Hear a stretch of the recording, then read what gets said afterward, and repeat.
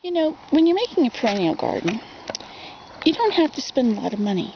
You can go along the roadsides where things are cut down by the mowing machine that goes by or whatever you've got in your area. And you can dig up things that are just growing wild and move them to your garden.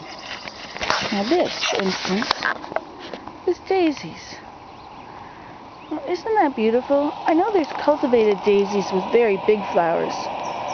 These are about 1.5 inches across, 3 centimeters.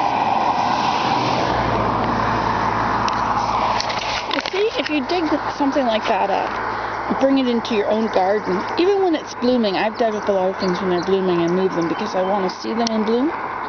Anyway, so they'll keep growing, and then every year you'll have more daisies.